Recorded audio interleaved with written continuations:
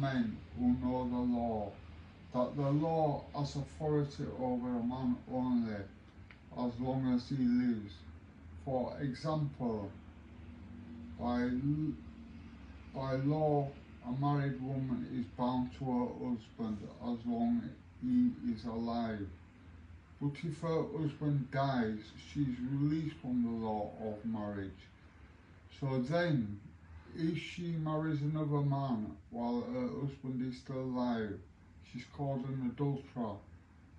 But if her husband dies, she is released from that law and is not an adulteress, even though she marries another man.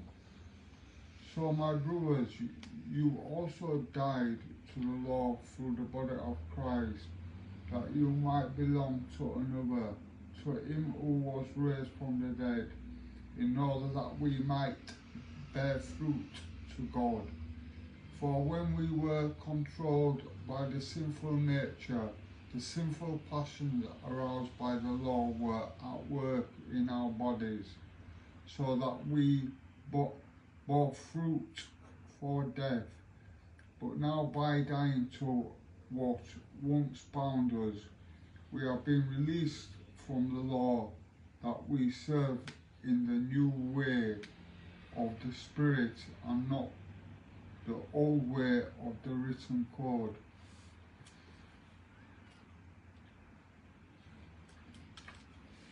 Struggles with sin. What shall we say then? Is the law sin? Certainly not. Indeed, I would not have known what sin was except through the law, for I would not have known what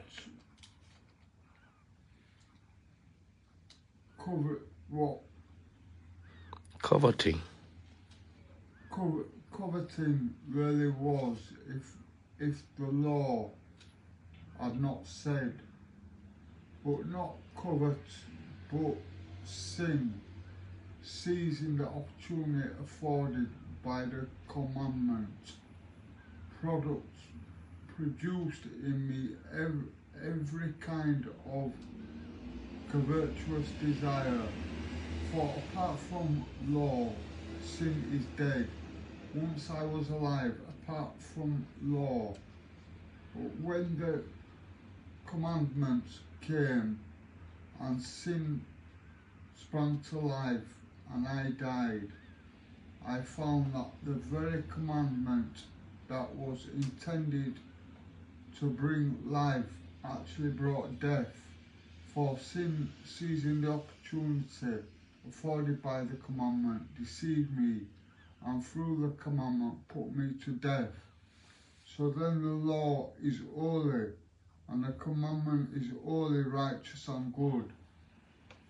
Did that which is good then become death to me? But by no means. But in order that sin might be recognized as sin, it produced death in me through what was good, so that through the commandment sin might become utterly sinful. We know that the law is spiritual, but I am unspiritual, sold as slave to sin. I do not understand what I do, for what I want to do I do not do, but what I hate I do. And if I do what I do not want to do, I agree that the law is good. As it is, it's no longer I myself who do it, but it is sin living in me. I know that nothing good lives in me, that is in my sinful nature, for I have the desire to do what is good, but I cannot carry it out, for what I do is not the good I want to do. To the evil I do not want to do, this I keep on doing. Now if I do what I do not want to do, it is no longer I who do it, but it is sin living in me that does it. So I find the law at work when I want to do good. Evil is right there with me, for in my inner being I delight in God's law, but I see another law at work in the members of my body, waging war against the law of my mind and making me a prisoner of the law of sin at work within my members. What a wretched man I am! Who will rescue me from this body of death?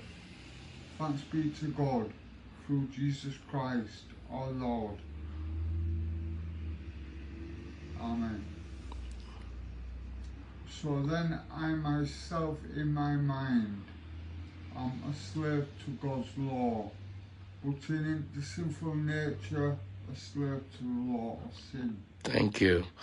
Verse 24 say, what a wretched man I am, Paul say. Can you imagine Apostle Paul? He say, I am a wretched man, terrible man. But who will rescue me from this body of death? He said, thanks be to God, my Lord Jesus Christ. Hallelujah. Amen. Amen. Through Jesus Christ, He delivered me from this sinful nature. If you look at verse 14, we know that the law is spiritual, but I am unspiritual. So as a slave to sin. I do not understand what I do. For what I want to do, I do not do. But I hate, I do. Look at verse 16. Romans chapter 7 verse 16 say, if I do what I do not want to do, I agree that the law is good. And it is no longer I myself who do it, but it is sin living in me. You see, sinful nature living inside of us. That is why sin working in our life. But we need the help of the Holy Spirit. Lord Jesus Christ will help us. In Romans chapter 7 is a very interesting chapter, because this man, Apostle Paul, he's struggling with the sin. But we are same. But we have victory in Jesus' name. Amen. Amen.